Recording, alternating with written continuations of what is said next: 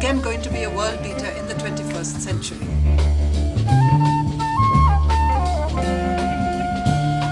It's like Eureka, this is the fabric.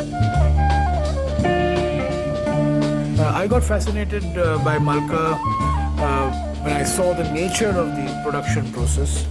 And I also was very impressed with the quality of the cloth that got produced with it.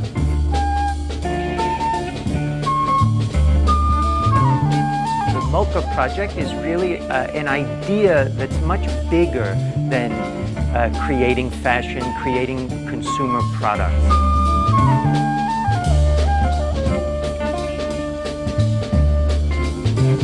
It's also a fabric that you can work in different ways because of its fall.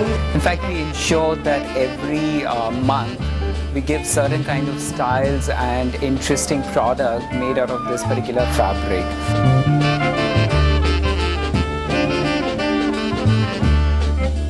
But what Malkha technology aims to do is not so much reduce the human involvement as to make the involvement more creative. Our basic intention is not only to make very good cotton cloth, but it is to give that whole industry, the ownership of the cotton textile industry, back into the hands of the community. They should no longer be just the lower end workers. People seem to see society in the shape of a pyramid with the disadvantage at the bottom. And people talk about the fortune at the bottom of the pyramid. Well, I think that's a bit cheeky, because what that really means is making money off the disadvantaged.